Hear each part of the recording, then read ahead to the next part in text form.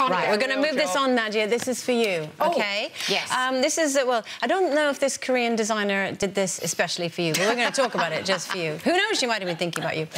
Basically, she sent models down the... Oh, she's saying she, I don't know if it's he or she. Down the... Was that she, he or she? She, yep. Down the runway at New York Fashion Week wearing a Merkin. A Merkin. It's basically a vagina wig.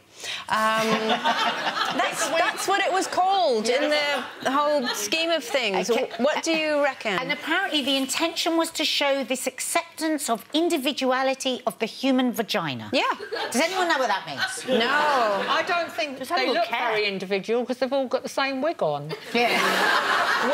We're not allowed to show it, because it's the school holidays. I've got one on, but I think it's a bit more sporran than it is. It is. It's got a touch of the sporran about it. You're quite right. There you go. All right, I quite like this idea. Well, can I speak for a moment and just for a moment. Put some facts in. Do we want hard facts and let's pretend we're on Mastermind? Yeah, go on. Right, the use of Merkins dates back to the 1450s, and they were originally used by prostitutes after shaving their genitalia to combat pubic lice. Well, that's not why I want one. And men would wear them when playing female parts on stage.